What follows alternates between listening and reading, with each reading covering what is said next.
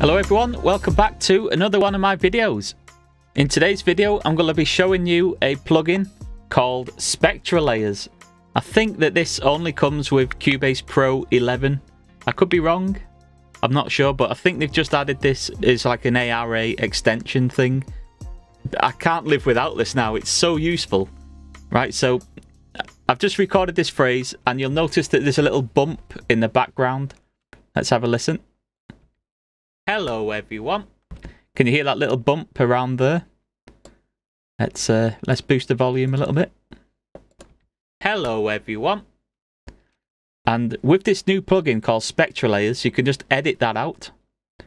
And it'll keep the main vocal pretty much untouched. So to do this, you just click on the audio that you want to edit, and then click on Audio, and then go to Extensions, and then Spectralayers.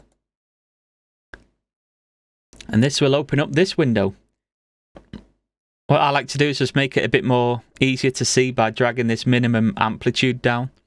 So basically what this is all of the sound that's happening is being put into sort of layers.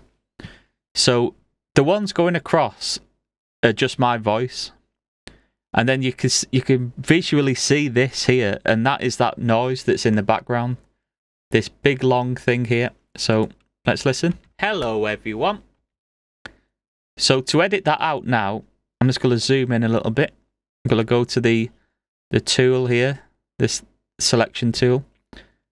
And what I'm doing is I'm just going to hold shift and just drag around this.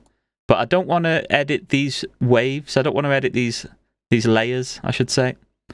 I want to edit between the layers and just highlight all of the little things.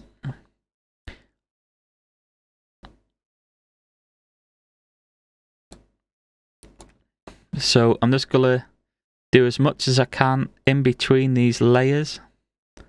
Trying not to get the layers as much as possible. I'm just highlighting everything. Get rid of that big bass note at the bottom. So basically the lower things at the bottom are bass notes. The higher ones are higher frequencies. It shows you the pitches here, the frequencies. So once you have as much of it highlighted as possible, you can then just keep pressing delete. And that will pretty much get rid of it. Let's listen it now. Hello everyone. Hello everyone. And there it is. That's how you get rid of the background noise using Spectralayers.